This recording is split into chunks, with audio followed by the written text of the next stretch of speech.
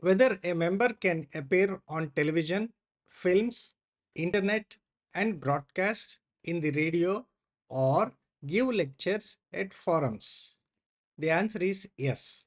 Council decision under paragraph 2.14.1.7 under clause 7 of part 1 of the first schedule to the act, as appearing in volume 2 of Code of Ethics, prescribes that a member may appear on television, films and internet and agree to broadcast in the radio or give lectures at forums and may give his name and describes himself as chartered accountant.